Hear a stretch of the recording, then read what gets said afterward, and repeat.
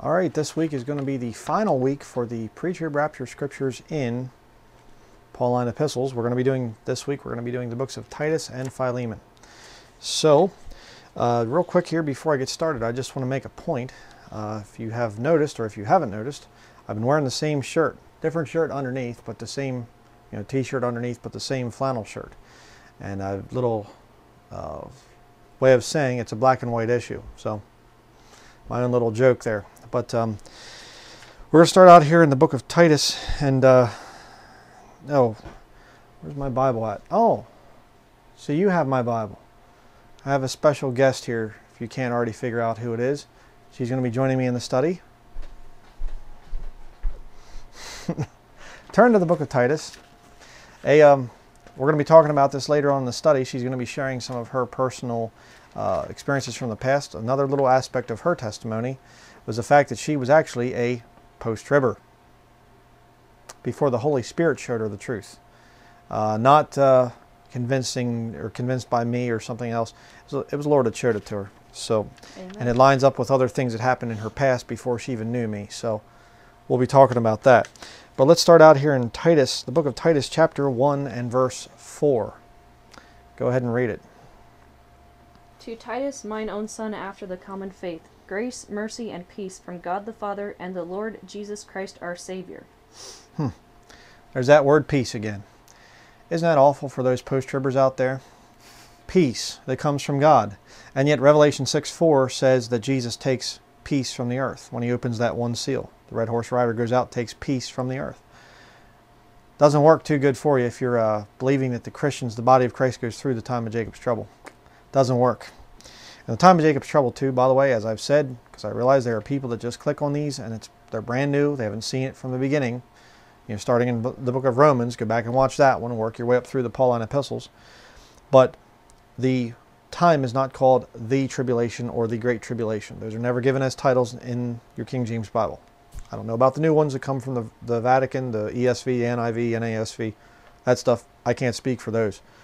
But the King James Bible gives two titles for this time period. The time of Jacob's trouble, Jeremiah chapter 30, verse 7, and Daniel's 70th week there in the book of Daniel. Okay, so had to kind of give that at the beginning of each one. But you always see this thing of peace promised to Christians. How does that work if you go into Revelation 6, verse 4? At the very beginning of the time of Jacob's trouble. Not old, halfway through when the wrath comes and stuff like this. No, it's at the beginning. Right after the Antichrist is unleashed, there's world war. He goes forth conquering and to conquer. What is that? That's war. Peace is taken from the earth. But we're promised peace from God the Father. Problem for you if you're post-trib. Go to Titus chapter 2, verse 11. 11 and 12. Read that. For the grace of God that bringeth salvation hath appeared to all men, teaching us that, denying ungodliness and worldly lusts, we should live soberly, righteously, and godly in this present world.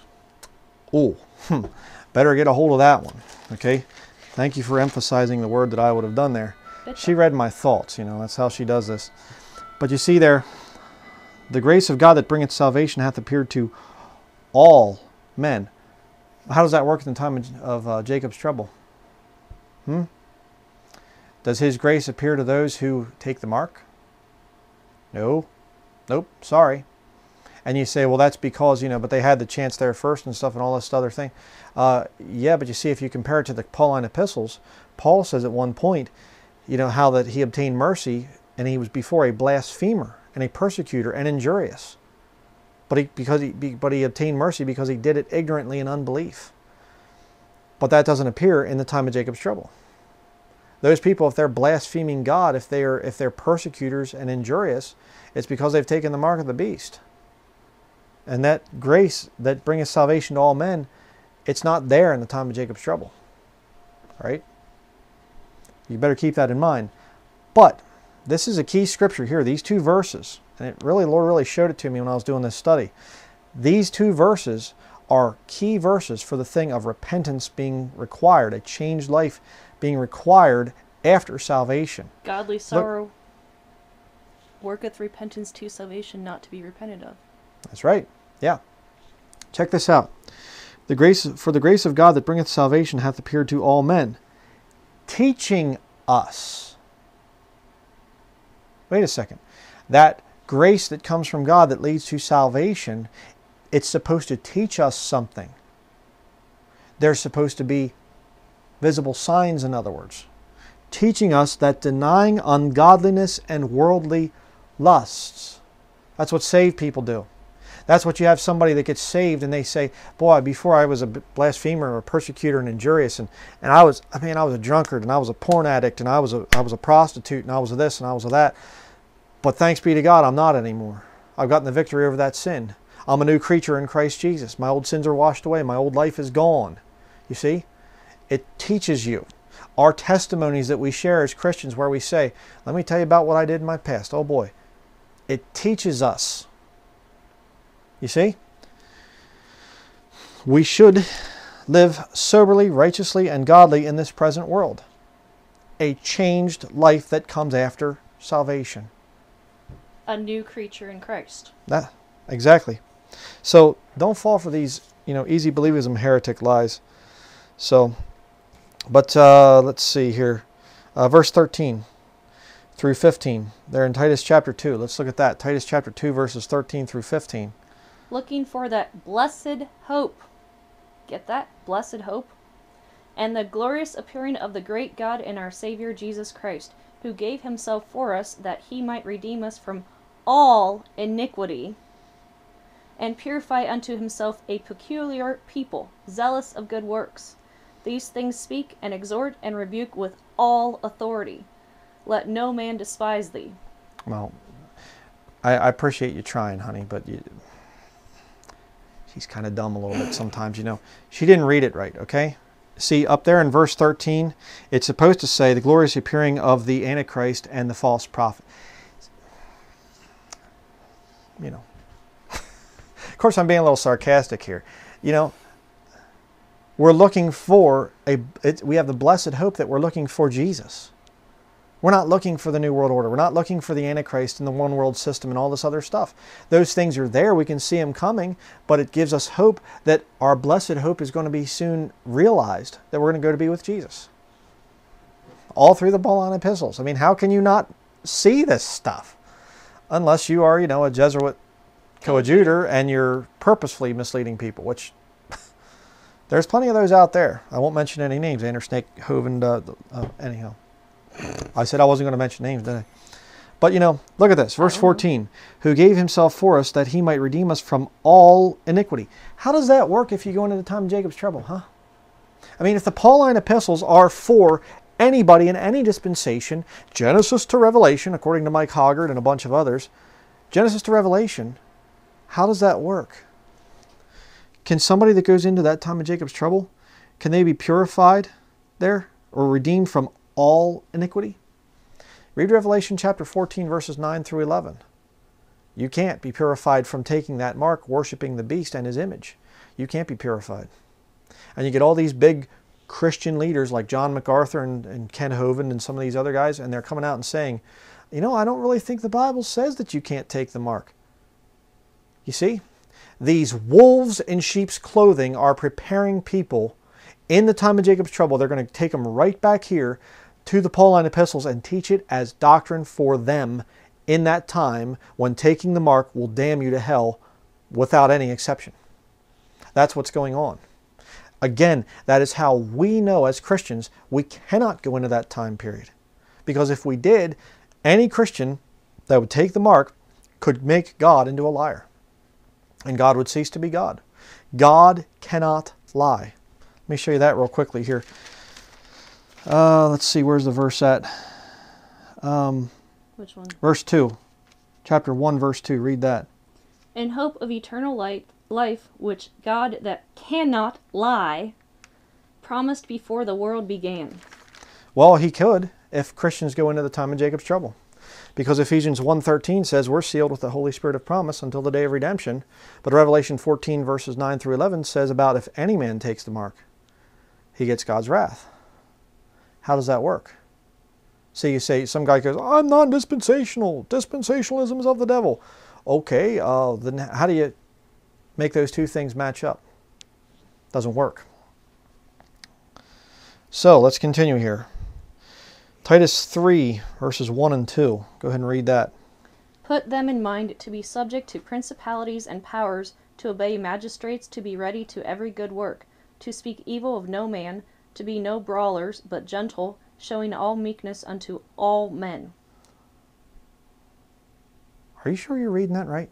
Maybe we ought to get an NIV off the shelf or something. It might give a clearer reading or something. Or maybe we'll go back to the Nestles or something like that. How can you be subject to principalities and powers, to obey magistrates, to be ready to every good work? Is the Antichrist going to be in power in the time of Jacob's trouble? Subject to the Antichrist? Hello? How does that work?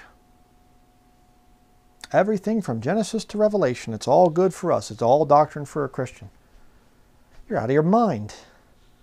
If you really believe that and sincerely believe it, but these guys that are saying that, they don't really believe it.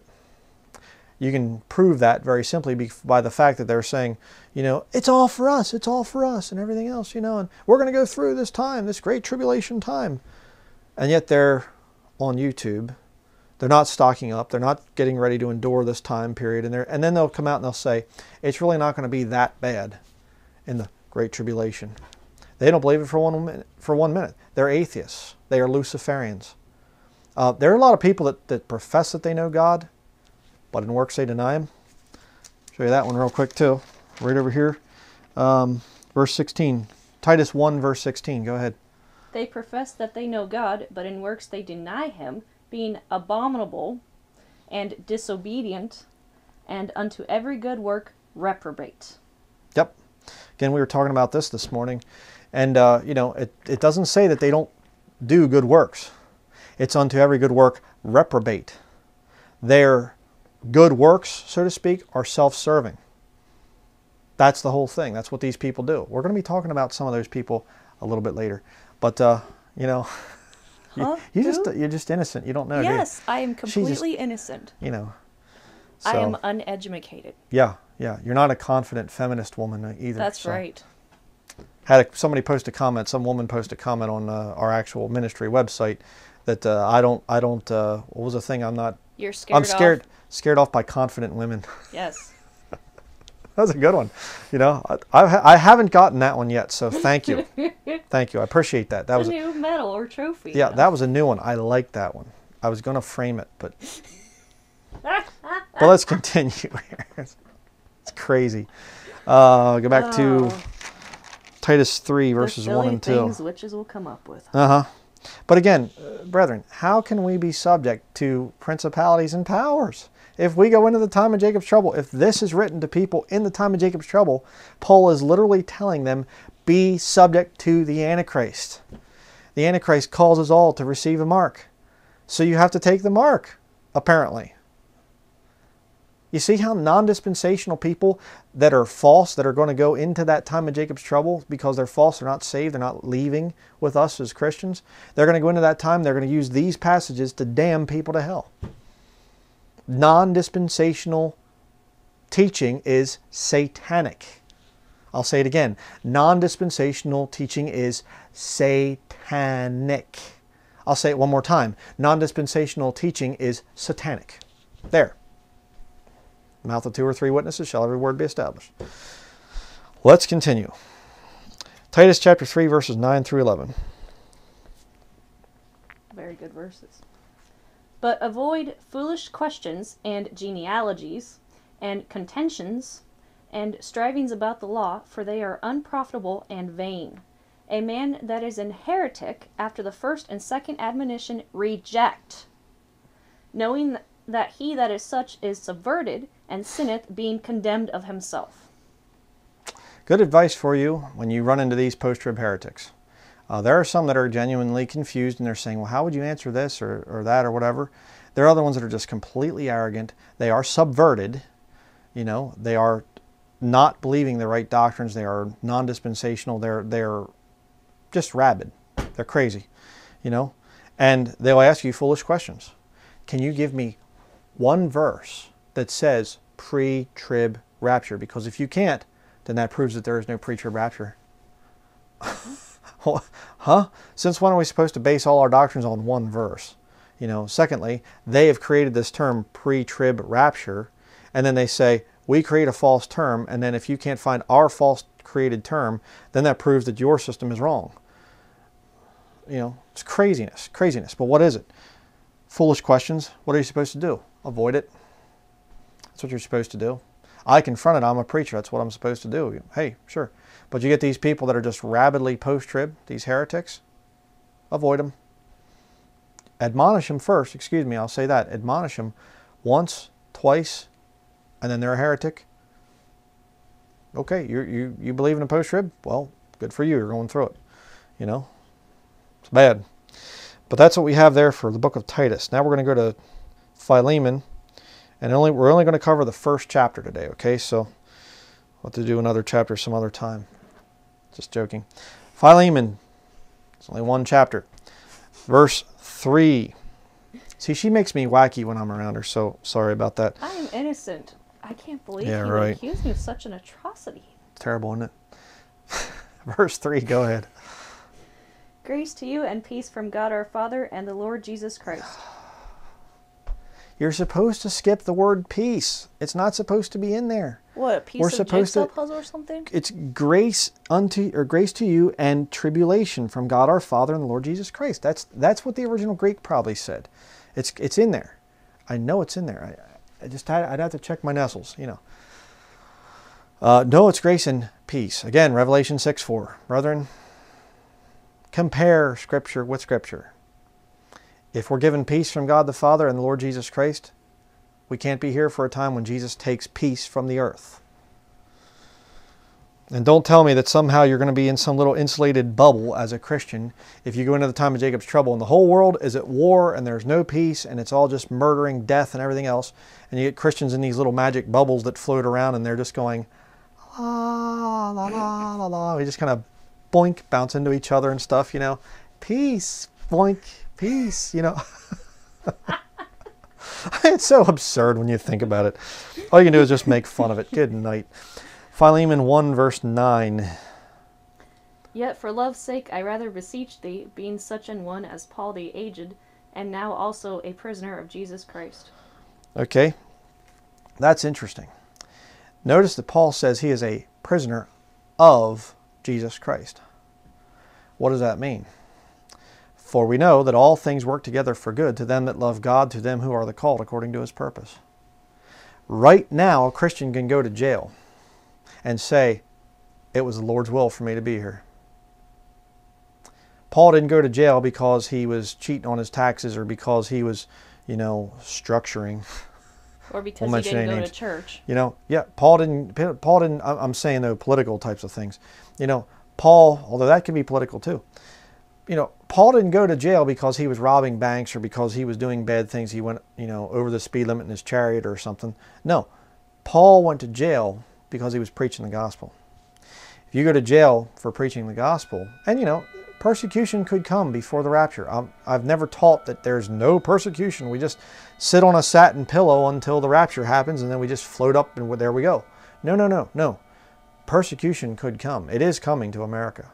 And that's why I advise that we fight against Roman Catholicism and expose it, because they're the culprits. They're the ones that are behind it.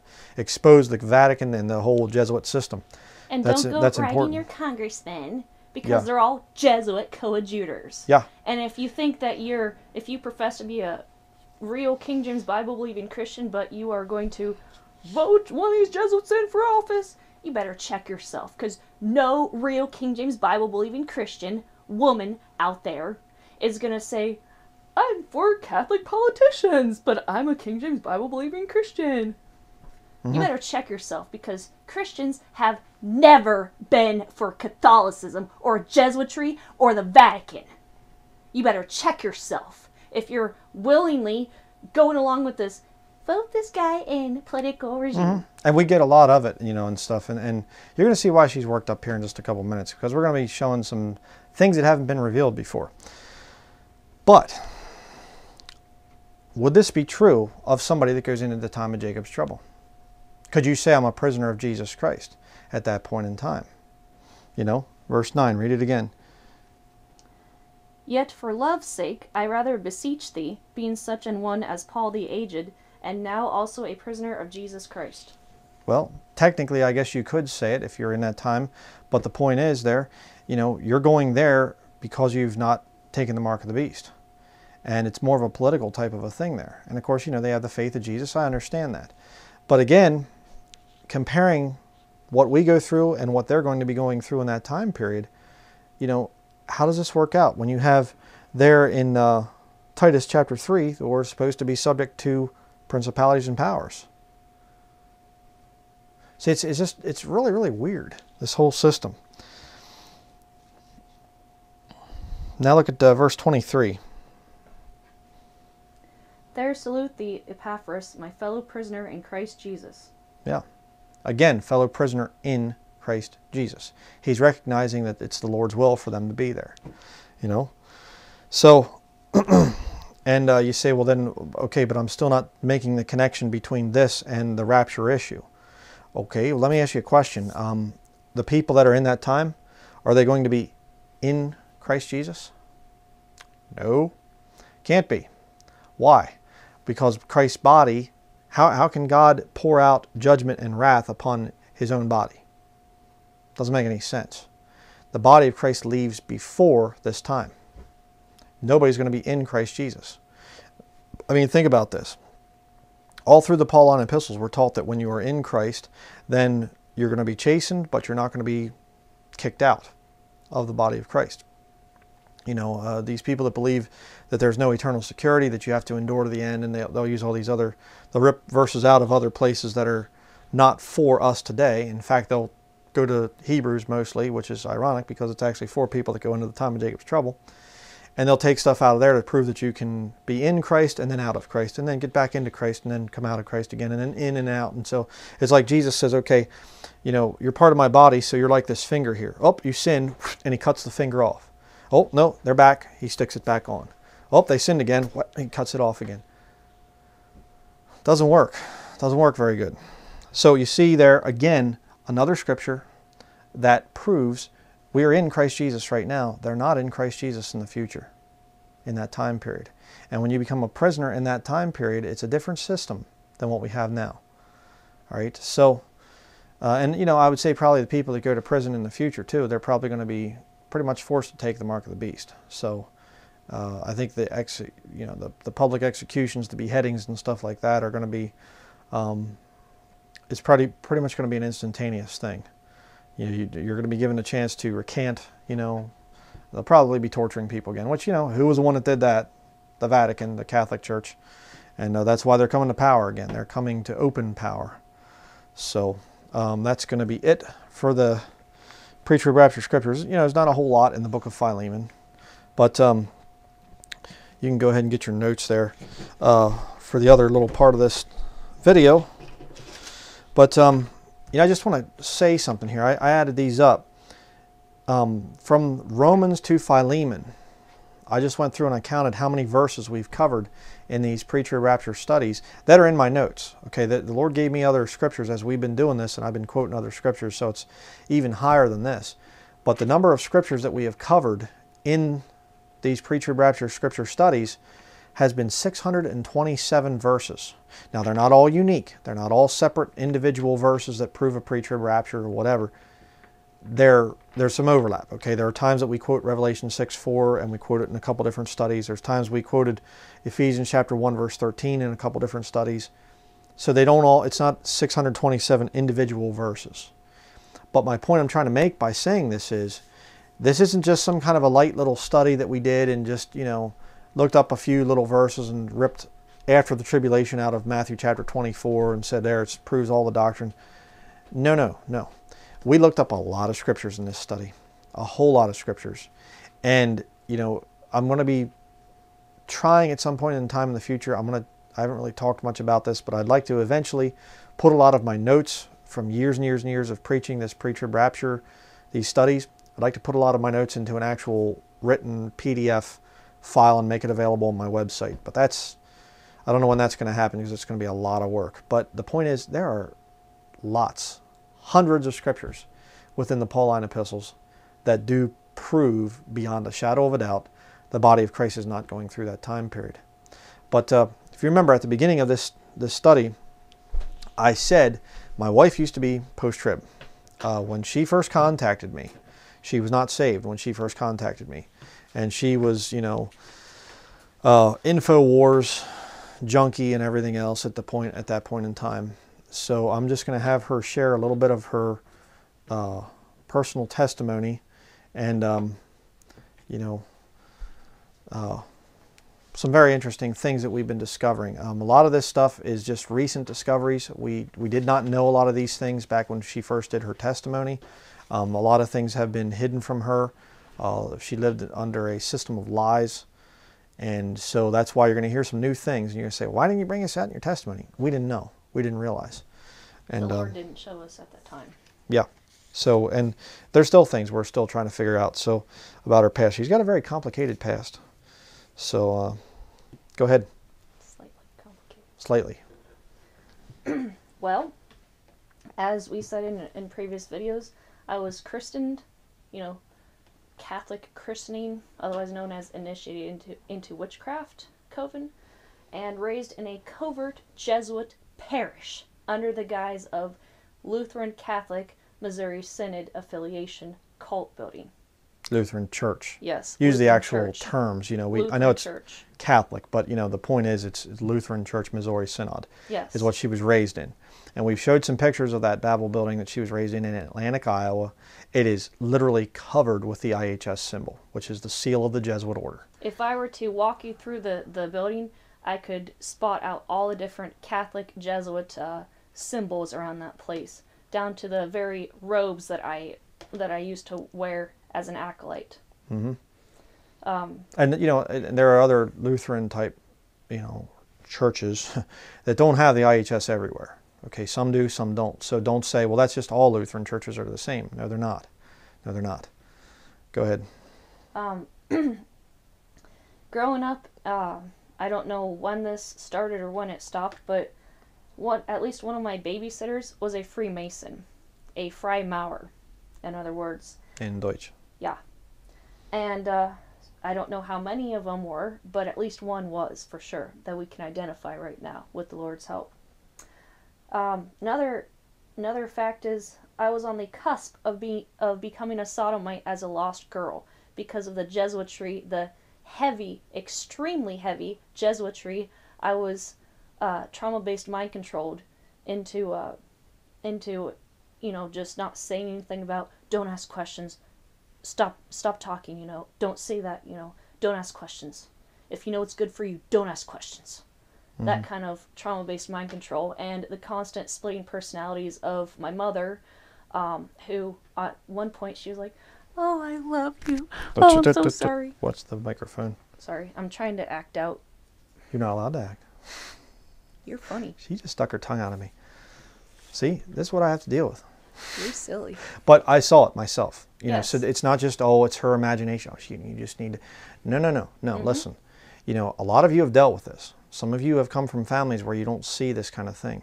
But there are some that have seen this where you have somebody that's literally splitting personalities and they're just... You never know which one you're going to hit. Mm-hmm. You know, one minute they're loving, they're friendly, they're happy, they're nice. You start to feel comfortable, and just like that, boom, they're ready to kill you. Right. I saw it with her mother, okay? I am a witness to it, right? And to be quite frank with you, I didn't want to believe it at first, okay? I wanted to just say, honey, maybe you're just overreacting, you know? So it wasn't like I'm just going, oh, I believe whatever you say. I was skeptical at first. Some of the stuff she told me about her family, I saw it firsthand, okay? There's some major problems there and major connections. You can continue. And by the way, I got to say one other thing, the thing about the Masonic babysitter. They also went to multiple Masonic weddings, Masonic friends of the family, Masonic. Mm-hmm. So I met a number of Masonic friends. This one man in particular, Lyle Pig was his name, and the couple, my parents, I should say, introduced me to him one day at Pizza Ranch in Atlantic, Iowa, because my parents are extremely into eating out, eating out. I don't want to cook. Oh, let's go out to eat to celebrate this and all that kind of stuff. And I was introduced to this Vietnam veteran guy by the name of Lyle Pig, and some time ago, I don't know the exact date off the top of my head, the guy died, and I read his obituary, and lo and behold, the guy was a Fry Maurer from Atlantic, Iowa, a Freemason. Mm-hmm. And I tried to do the little tactic of, I'm just going to pretend like I'm sucking up to the guy like everybody else does and has done to me throughout my life. Oh, you're such a great person. And then they just flip like that into something else. And ironically, because I'm not a friend of the power structure out west, he said, oh boy, you're laying it on thick there, aren't you? But yet in my mind I'm like, oh, but you'll allow this couple to suck up to you and to pump you up and to give you a bunch of fluff whenever they talk to you. But yet me, I try that tactic and it just doesn't work for some reason. Mm-hmm. And by the way, if you don't know the power structure out there, Atlantic, Iowa, it's not too far from Omaha, Nebraska. Omaha, Nebraska is completely controlled by the Jesuits. Boys Town, America, Roman Catholic home. They were raping children, sending them to the White House to be raped back during the Reagan-Bush administration, the Franklin cover-up. Oh, no, it's out in the kitchen. It doesn't matter. Yeah. John DeCamp's book. A Republican congressman, by the way, that exposed this thing. And it was totally covered up. All the judges out there, I'm not going to give too much away. We'll be coming out with some more stuff in the future. But it's Roman Catholic powerhouse out there in the Nebraska, Omaha, Nebraska, over into Atlantic, Iowa. Very powerful Catholic area. But go ahead and continue with the next one. And when I say I was on the cusp of becoming a sodomite growing up, it was because of the heavy mind control, the trauma-based mind control, and the Jesuitry, being that I was born into a Jesuit-trained family, Jesuit-trained parents. I started at some point in my early childhood years questioning, why wasn't I made a boy? Why am I a girl? Why wasn't I made a boy? So all of you sodomites out there and people who are trying to get into sodomy, you better think twice about what you're doing. Mm-hmm. And I can guarantee that your sodomite activity, if you are a full-fledged sodomite and a full-fledged atheist, it comes from the Vatican. Your mentality, your mind control behavior comes from the Vatican and the Jesuits. All sodomy is occult-based. You read that in the King James Bible. They're getting into false gods and false worship and stuff. It's all sodomy that goes along with that stuff. So, but go ahead and continue. Then, unbeknownst to me as a lost woman, always wondering what in the world is going on with these people, I ignorantly ran in PhD-level Jesuit circles as a lost woman and had no idea. I had no idea. And and through that circle, as a lost woman, they invited me to apply to Georgetown University, more specifically Dr. Mark Stoneman, who was a visiting / adjunct professor at GMU, Fairfax, Virginia. GMU? George Mason University. One of the universities that she was going to at the time. Northern Virginia, right outside of Washington, D.C. And also these PhD-level Jesuits that I ran in their circles, so to speak, they invited me to attend a Jesuit retreat on a number of occasions, and also a number of people I supposedly thought were my friends, they also tried to invite me to a Jesuit retreat on a number of occasions, and I said, well, what's that about? They didn't say Jesuit retreat, they said a retreat. And I asked them, what do you mean? Oh, it's just, it's a fun place, you meet people, you hang out, da da da. Mm-hmm. And what you found out later on, when you realized where these retreats were being held, through doing study, you realize, oh, these are actually Jesuit retreat centers. And they're all over the country. You can look it up. You can actually Google it, Jesuit retreat centers, and you'll see these places where you can go. And what you do is when you go there, it's a quiet place and everything else for contemplation. They'll have labyrinths that you can walk. It's looks like a maze that goes in, and like a little spiral thing that comes in. And it's essentially a place to go to do the spiritual exercises of St. Ignatius de Loyola. Mm-hmm. My little Ignatius, but I like to call him by his more aptly named name. Amen. But that's where you go to go through these spiritual exercises, to get up through the different vows that you take. where you basically destroy your mind and come under mind control, and to be just eventually just a corpse, a cadaver for the Vatican, where you have nothing, no free will of your own. You just kind of go through, and whatever if the Pope says, go over there and stick your hand into the light socket and be electrocuted to death. Yes, sir. You know, that's what you do. And so they say, I want you to go in and bomb that building, or I want you to go kill this person and kill yourself. That's what they'll do. That's a So, code delta mind control. Yeah. That example you mentioned. Another aspect that the Lord showed me about my lost life is church building, membership, and attendance justification. All of you women out there who are militantly for church building, attendance, and church membership, let me just give you a little hint here. If you have ever studied Scottish Rite Freemasonry, there are certain degrees beyond the third degree called the Master Mason. Scottish Rite Freemasonry covers the 4th through the 32nd degree of Freemasonry. And there are certain degrees in the Scottish Rite branch of Freemasonry that are a spitting image, verbatim from all your justification excuses of, I gotta go to church, I want to fellowship with people, I want to fellowship, I want to see my friends, I want to socialize, all your stupid little excuses for church building, attendance, and membership comes directly from Scottish Rite Freemasonry. And if you study it yourself, you will see the connections. All they do is you're basically, whenever you use your little justification for your sin of attending a church building, church attendance, you look at the Freemason sources and you look at what you're saying, it's exactly verbatim except for take out the word lodge and put in the word such and such church. Right.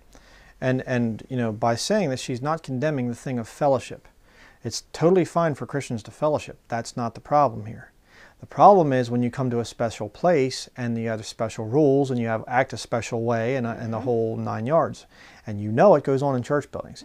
Don't even try to tell me or my wife, no, we don't do that at our church. Please, it's a social club. It's a social club. Okay, and there are ranks within that social club that you can get higher up into the inner circle and all this other stuff to get beside the worshipful master, the man of God in the pulpit. Yeah, don't even tell me about it. And even the quote of, it's good to be in the house of God. That's slightly tweaked Scottish Rite Freemasonry propaganda. So everything that you use to justify your sin of attending a church building and your church membership, it comes directly from the Scottish Rite branch of Freemasonry. Yeah, it does. You're in sin if you're justifying it. Yeah, it is. And it's funny too, because you look at a lot of these big name preachers of the past, they were Masons. Sam Jones, Billy Graham too, Billy Sunday, a lot of these guys, a lot of these church buildings, the real big ones that were built by the great heroes of the faith, a lot of them were built by Masons. You can see the Masonic cornerstones down in the corner of the foundation, dedicating it to the Masons. And but even let's if you see continue. A keystone, that's Masonic. Yeah. Another aspect was, what about my parents? Well, both my parents are Jesuit-trained, atheist Lutherans. I say atheist because when you're dealing with Jesuitry created atheism. And I can tell you from personal experience that, a person may claim to be, I'm a good person, I'm a Christian, but in practice, they're an atheist. I grew up around it. Yeah. I know your propaganda. You're not going to convince me about anything. There are professing atheists and practicing atheists, okay? You might not be a professing atheist, but in practice, you can deny God. We read about it there in Titus, okay? In works, they deny Him. They profess that they know God, but in works, they deny Him. They're atheists. Well, but let me tell you some facts about my parents. My father, Lyle Luther Kuchera, was a Vietnam-era Navy cryptology communications officer, and in the community he's still a household name to this day. More on that later. My mother, Marie Carolyn Euler Kuchera, she has been trained for several decades by Creighton University, which is a Jesuit institution. In Omaha, Nebraska. And it's a hop, skip, and a jump from Omaha to Atlantic, Iowa. Look it up. It's not that far on a map. Marie has been trained by Creighton University Jesuits for stress test programs and EEG, electroencephalograph, type training purposes at the hospital in Atlantic, Iowa, at the cardiac rehab department as a registered nurse, RN, for several decades. And she would literally tell me, you know, face to face, here's what an EEG printout looks like, here's what it means if they're active, here's what it means if they're sleepy, here's what it means if such and such case, and yada yada yada, here's how it works, here's how the stress test is conducted. I've been there, first-hand eyewitness experience. Okay? Yeah. And the Lord knows I'm telling the truth. Mm-hmm. And understanding Jesuitical sophistry, where they answer your question by not answering your question. I saw it again. I saw being around them and stuff. I was there at their place 2 different times. They came to see us 2 different times, once in Pennsylvania. Actually, no, three different times. Once when I was down in Lancaster County, once in Eldred, us, Gasoline. not me. And then here, in this very place. Mm-hmm. So yeah, I've been around it. I've seen it. But and another fact is, as a lost woman, I never knew the King James Bible existed. Never even knew it until the Lord, really led me into the truth, like majorly led me into the truth in the last few months before He saved me. In October of 2011 was when He saved me from my sins. And and then I, with the Lord's help, I found my grandmother's heirloom King James Bible, and I still have it to this day, as a matter of fact. Read that one last. Don't read that one now. Then, what's this? You say, what's this about trauma-based mind control? Well, I was born into it from birth until May of 2012, when Brian and I married, and the Lord brought us together in May of 2012, and my trauma-based mind control from birth to about 7 months into my salvation led to me being a post-tribber out of sheer ignorance and fear, because me being zealous for the truth, even as a lost woman, back in my Boston, Massachusetts days of taking classes out there and everything and living out there, I was constantly looking into truth. What about this? What about that? Typing in JesusTaxIsTaxSavior.com. I despise that website. Don't go there. Do not go David to... J. Stewart was Yes. also convicted for what? Underage fornication or something like that? Or Something. molesting children or something? I forget. Yeah. He's a Jack Hyles guy. Mm-hmm. Yeah. That should say enough if you've seen the Jack Hyles studies. Amen.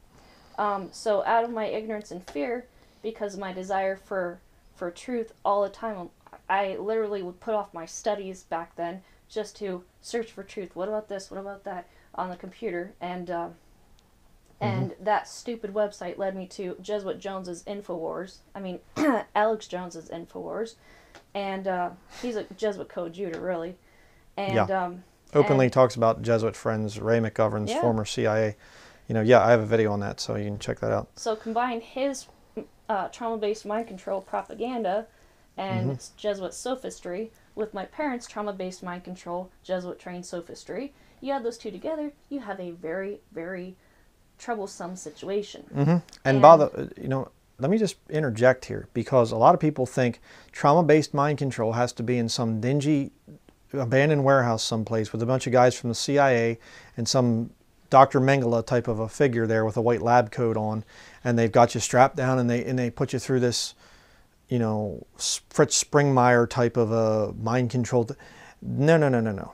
We've all been subjected to trauma-based mind control here in America. Okay, 9/11 was trauma-based mind control. The JFK assassination was trauma-based mind control. They do it all the time. That's why I say stay away from television, because they're doing it to you just nonstop. It's subliminals and all the other stuff, mind control and whatever. And so when you have people that are involved in the system of this Jesuit type of a system, they will practice trauma-based mind control on their own family members, on their own children. And that's why it's just continually, you're being forced to do things that go against your conscience.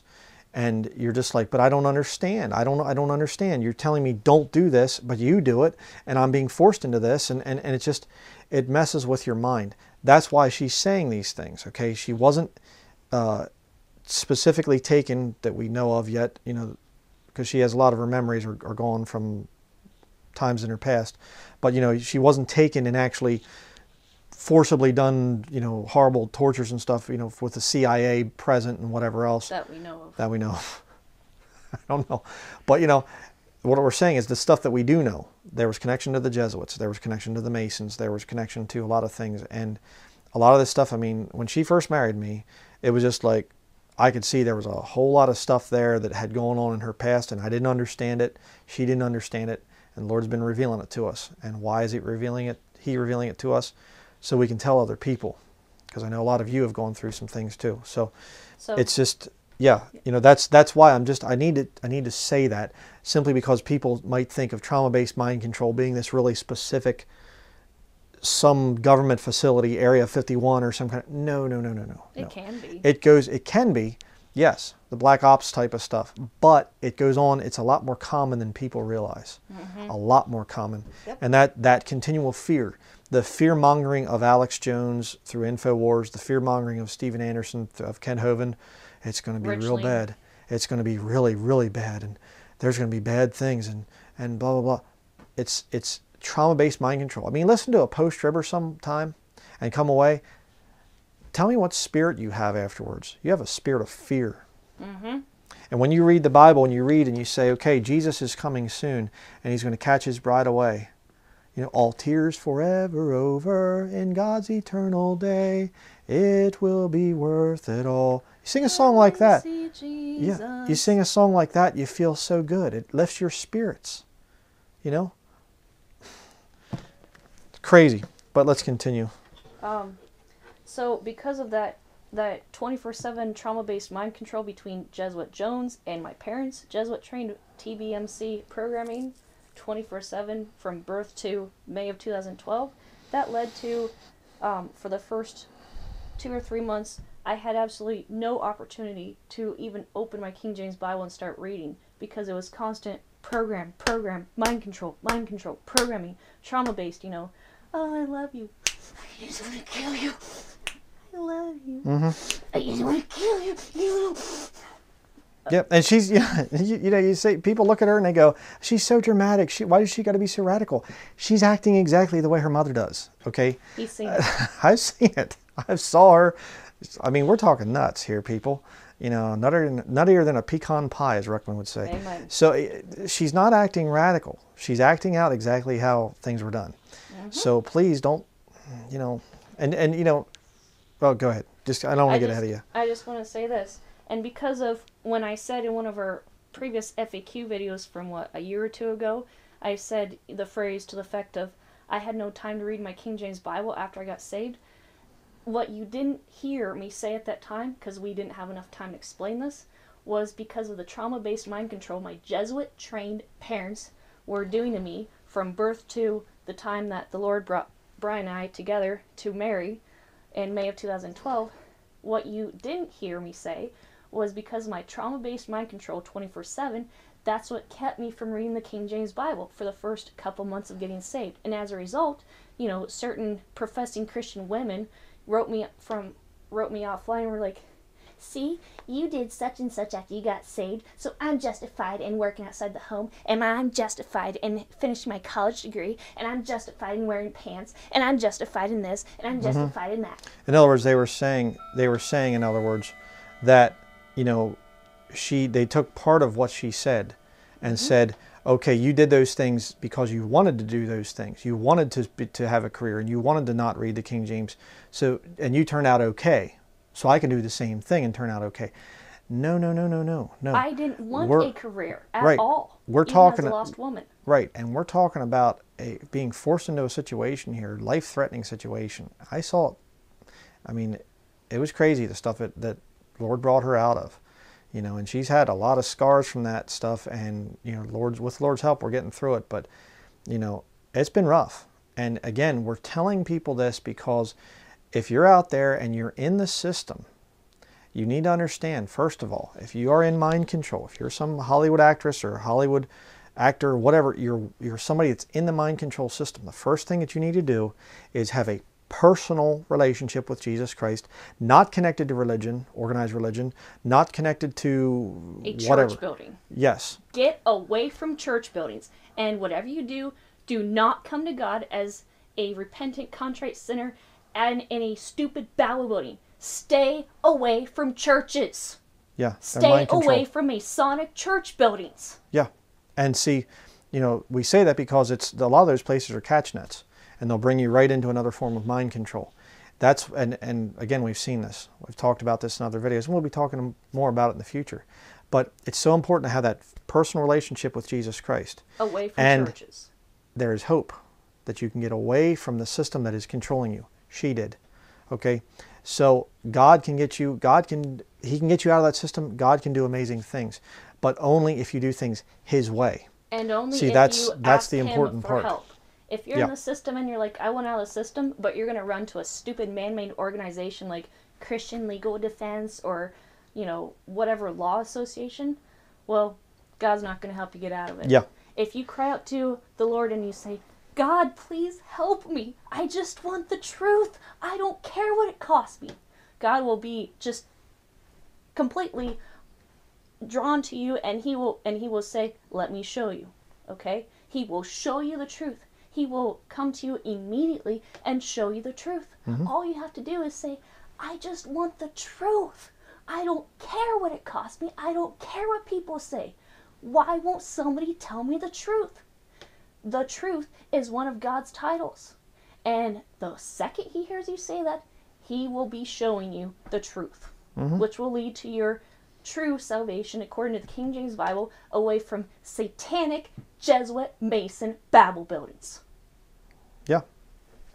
And one last thing I want to say, another See, little she example. speaks clearly. There's no figuring out, what does she really mean? You know what she means. But go ahead, finish up here. And another tentacle of my Jesuitical lost life.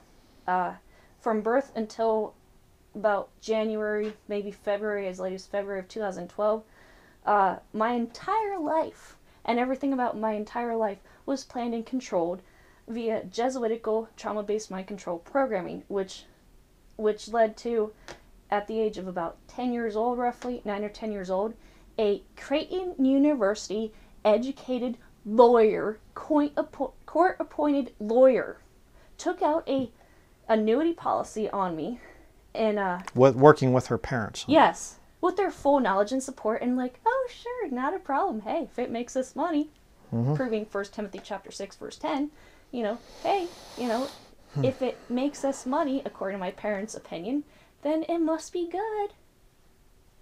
Yeah.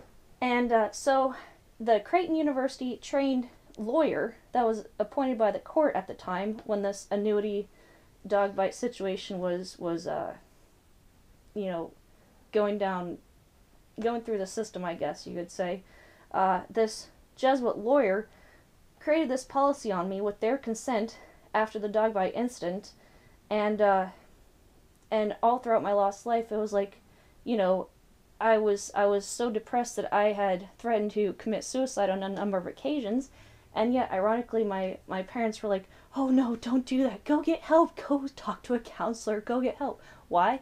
Because they wanted to profit off my death. So, you know, another And tentacle, suicide negates the payouts, by the way. yes. They had multiple things, which we'll be talking about in other studies, multiple ways of making money from her death, multiple types of insurance and things like that. And So, ironically, and real quick, and this whole thing of this Creighton University lawyer that set this whole thing up, we literally found out, what, last week or something? roughly. So, I mean, this is a lot of new revelations the Lord's been showing us stuff. I mean, looking up people's names, she's looking at the policies pages and stuff like this of who's setting up what, and then she looks them up and stuff, and they have LinkedIn profiles or whatever else, and it's coming out they're Jesuits. Jesuits all connected to her past. And I mean, we're just like totally weirded out by this. It's like, whoa. So a lot of pieces of the puzzle are clicking in here for us about what happened in her past. And ironically, the life insurance policy we've mentioned in previous videos to this current one, my parents, Lau and Marie, created a life insurance policy on me when I was almost 6 years old. I was about a month and a half away from my 6th birthday, so they could profit off of my death. And we'll show you in a future video that by the insurance company's own words, it literally says that the insured, that would have been me, for a certain amount of time, but by the grace and mercy of my Lord Jesus Christ, he helped me get out of that satanic scam and cancel it completely. But it literally says in their own documents that I would have to die in order for my parents to profit off of my death with a $50,000 check. Yeah, they are the beneficiaries. And owners. We're going to be showing the documents in a future study. So, yeah. You can say conspiracy, cry conspiracy, whatever you want to do here, but facts are facts, and we're going to be showing more and more as time goes by, kicking the system. But the very interesting thing is, the whole time that my wife was raised in all this Lutheran stuff and the Jesuits and everything else, you were taught all about the pre-trib rapture. I mean, they just drilled it into your head, right? No, actually, I never heard about the pre-tribulation rapture. Yeah. I never heard the word rapture. It was always, go to church and do this community service thing and do this and do that. And between Jesuit Jones's propaganda of survive to the end, prepare to survive, you're going to go through the tribulation. And my parents' trauma-based mind control. It's kind of a weak, interpretation of Jones. Just sure. kidding. Oh, you mean I need to practice you need to be a better actor. But okay, I'll sorry, try. I had to interject that. But anyways, she still does her little Mother Superior, Sister Catherine act once in a while there. It's her little grin. Because she, has seen that with Amish and Catholic nuns and things that, whatever. And psychiatrists and stuff too over the years, the fake smile. So if you don't understand my wife's sarcasm, you'll understand it eventually. But, yeah, she was never taught this stuff. So these post-tribbers will come out and they'll say, the pre-trib rapture was created by a Jesuit, Manuel Lacunza, I think is the guy. It was actually, his name was Ribeiro or something like this. And he was created by a Jesuit. Okay, if it was created by a Jesuit, then a woman that's raised in the whole system, just Jesuits everywhere around her, don't you think she might have heard about it once or twice? And she didn't even know about it till after I met her. Yes, because the Lord used my husband here. Obviously, we weren't married at the time that he corrected me on the rapture issue in 2011. But the point is the Lord used my husband, my future husband, to straighten me out on the rapture issue.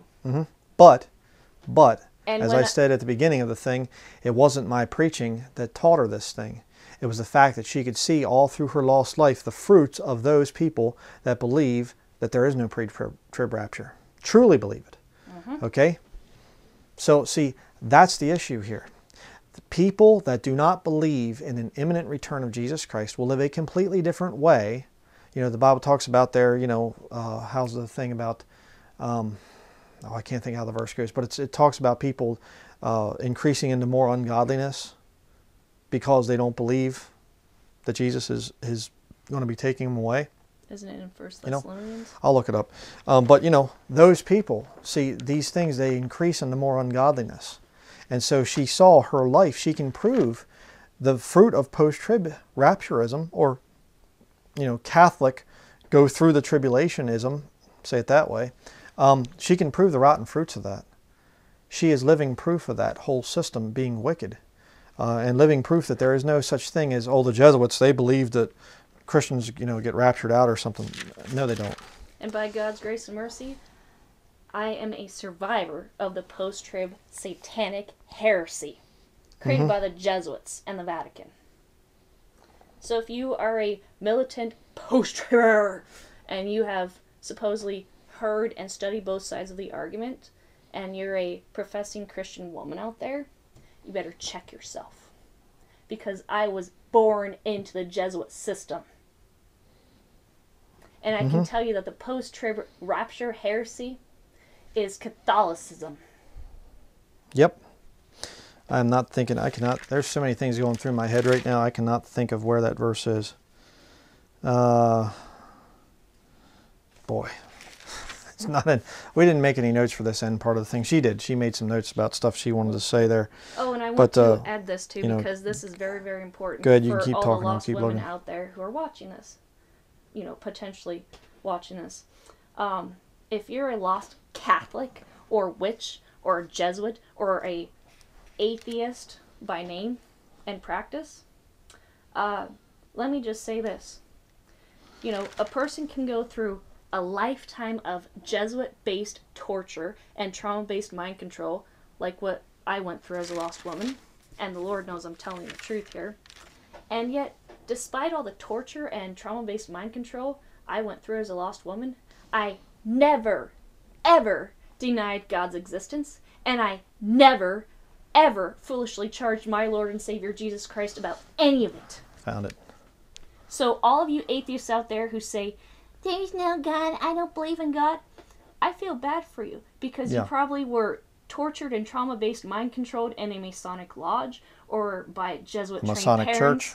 A Masonic church building. Well, Masonic lodge, church building, what's the difference? It's you just tweak the propaganda. Different uniforms, different people. Yeah. But let me read the verse here, okay? But shun profane, it's 2 Timothy chapter 2, verse 16. But shun profane and vain babblings, for they will increase unto more ungodliness. Okay, that's the nature of perversion. That's the nature of people that are in the wicked system. It increases unto more ungodliness. People that are lost always get worse. Okay? If you're saved, you can still live after the flesh. If you live after the flesh, ye shall die. You can still mess around and you can get worse. But if you're a Christian, you're supposed to be purging yourself, sanctifying your life and things, living according to Scripture. That's what you're supposed to be doing. And that's what the pre-trib rapture does. That's what the rapture teaching is all about. It's about purging yourself from worldliness and from bad things like that. It's a purifying hope. It's saying, if Jesus comes back next week, that means I only have one more week to work for the Lord. I only have one more week to put out gospel tracts, to witness to my neighbors, to witness to my family members, to have people make fun of me and put me down and things like that. It's a purifying hope. And let me say this too. If you are in mind control, if you are in a bad situation, even if you're a sodomite. Listen, please let me get this out. If you are in a bad situation, understand. And you say, there's no way I can get out of this thing. Even if I get saved, I'm trapped in this thing and whatever. What is the rapture going to do? In a moment, in the twinkling of an eye, you go up. Boom. It doesn't matter where you're at. You could be in the most maximum security, underground, deep underground military base, Area 51, whatever, Black Ops place, whatever else. If you're saved, if you truly come to the Lord in that broken, contrite spirit where you're saying, I am a sinner, I know that there's nothing I can do to save myself. There's no shred of self-righteousness in me. There's nothing there. I know I can't save myself. I have to put my faith 100% in what Jesus did on the cross to pay for my sins. If you do that, and the Lord saves you, and the rapture happens, it doesn't matter where you're at. You're leaving, and you're going to be caught up to be with the Lord in the air, and you're going to be with Him forever, and He's going to fix up everything for you just like that. But if you're post-trib, you have no promise like that. There's nothing for you but misery and pain and suffering coming. And they'll say, well, yes, but God will be with me. God's the one that's doing it to you. Read the book of Revelation. It's God that's opening these seals and saying, hey, to the angels, blow those trumpets. Hey, pour out those vials. It's a weird system. Totally weird system. And I just want to make this point, that no matter what your status is as a lost sinner, if you call on the Lord for help, if you say, God, I just want the truth, He will take you out of that system. He will lead you out of that system just like He did for me. Okay? Mm-hmm. There is nothing that you're going through as a lost sinner, if you're lost and watching this, as a woman, no matter what your situation is, God can and will get you out of it if you cry out to Him for help. And if you stay away from church buildings, He can especially help you. Because, every single person who says, I'm a sodomite, I can't get out of it. Well, I used to think just like you. Because I used to say as a lost woman, isn't there anybody who can help me? I want out of this. Why won't anybody believe me? I just want to know the truth. What is the truth? I felt like I was trapped. I felt like there was no way out as a lost woman. And then when my Lord and Savior Jesus Christ saved me in October of 2011, if you haven't heard my testimony, you can, in your spare time, the Lord got me through all that. And I prayed fervently for a husband. And I basically said to the Lord one day, I said, I am not leaving from this spot right here until you give me a husband, Lord. I don't care what I have to do. If I have to lie to my parents and tell them what they want to hear about, did you apply for a job at such and such? Yeah.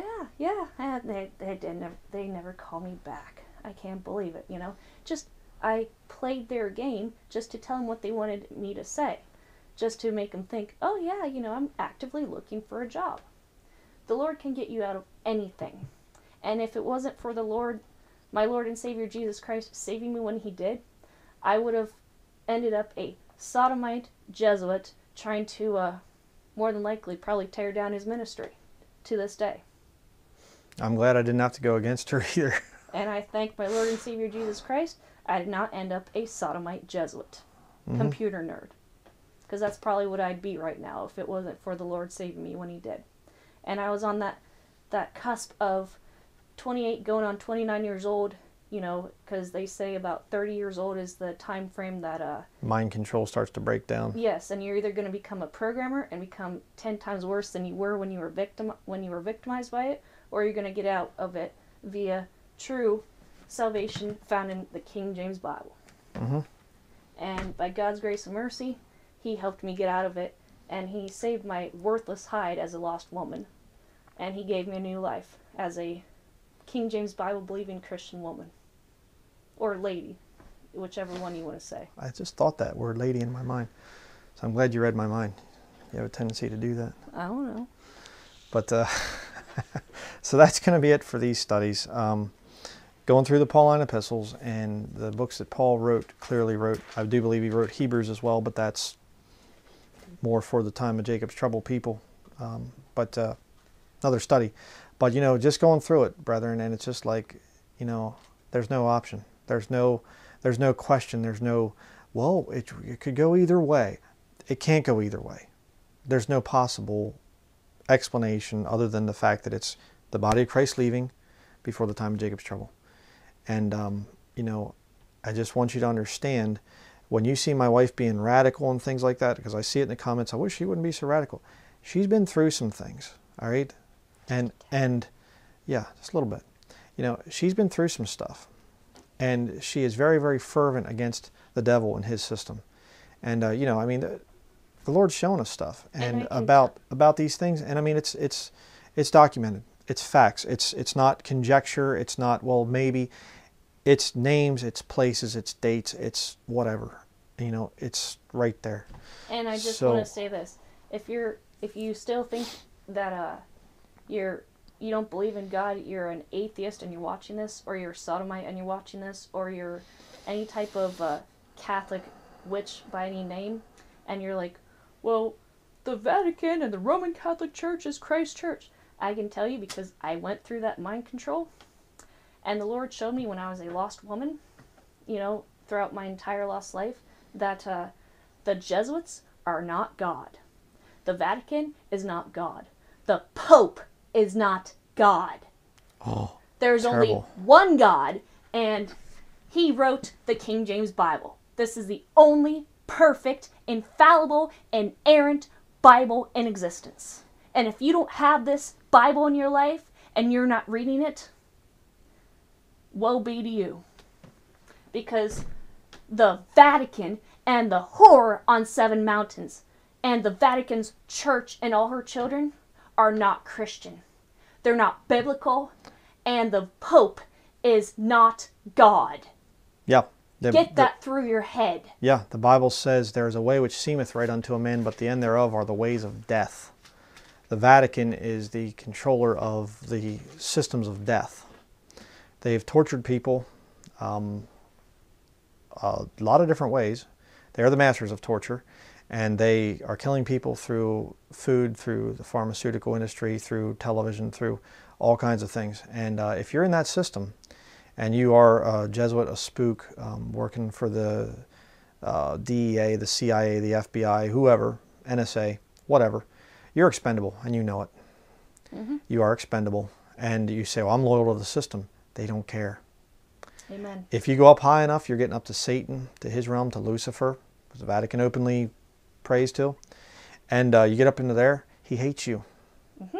He doesn't love you. He doesn't respect you. It doesn't matter how much you do for him. He hates your guts. And he will kill you when your time is up. When your usefulness has come to an end, you will be killed. Just look at the Hollywood celebrities. You know, they've been dropping like flies this year. I was starting to collect some of the, and I'd get on, you know, checking the internet and stuff, checking email in the morning, and I'd see, you know, another Hollywood celebrity's dead. And it's just like, man, they're dropping like flies right now. And a lot of them, they're young. There's no reason for them to be just dropping dead, and it's mysterious. We're not really sure what the death was all about. They're killing them.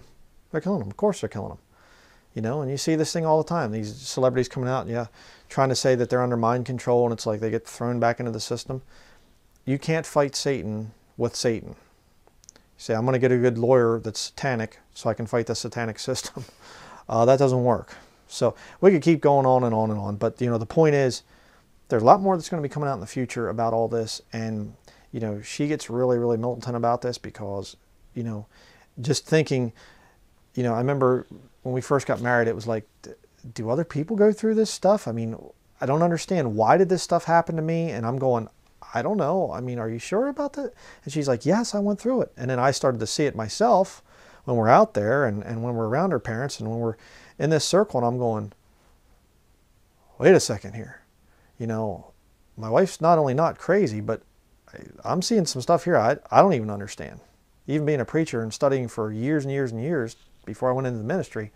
And I'm starting to go, whoa, you know, and we're still seeing things. We're still discovering things. And it's literally almost a daily basis. We're starting to unravel this whole thing. And we're not going to be shy about it. We're not going to say, let's not name names, dear. Let's protect these innocent Jesuits or something. No, we're coming out with it. If you're a Jesuit, we're coming after you. Amen. Okay? And you know what? Honestly, let me tell you this. No matter how high a level Jesuit you are, you know what our real desire is for you? To show you you are serving the wrong master. And to show you, I don't care how much power you think you have, they will kill you. Mm-hmm. All right? You are serving the wrong master. Amen. It's not that our God is somehow a different God than your gods, and that our gods can get better power than his gods and our gods. No, no, no, no. There is only one God. And there are devils that pose as other gods. You need to understand that. I've seen some of the people in the Black Ops world, and they'll talk about there are ancient gods that are before Jehovah or Yahweh or something like this. Nonsense. Those are devils that are telling you those things. Mm-hmm. And they will kill you. All right? You're serving the wrong master. Jesus Christ, the true Lord Jesus Christ, God manifest in the flesh, the man that appears in the book, this King James Bible. He's the one that you need to have a personal relationship with, not through organized religion.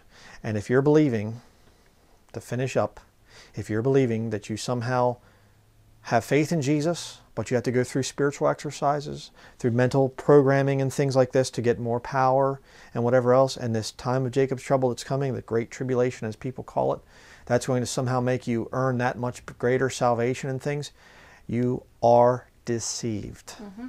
All right? You need to come out of that system. You need to get away from it. And if the Holy Spirit, if you're truly saved as a professing King James Bible-believing Christian woman, and you say, I've heard both sides, but I'm still post-trib. If you are truly saved, when the Lord shows you from His Word and the Holy Spirit convicts you, you're going to drop your nonsense, your heresy, and you're going to say, yes, sir. That's what I did. Thou therefore endure hardness as a good soldier of Jesus Christ. 2 Timothy chapter 2. Yes, you will say yes, sir. I did. Okay. I immediately dropped that nonsense, that post-trib Satanism, and I said, I had no idea, Lord. I'm sorry. Mm-hmm. I had no idea. Yeah.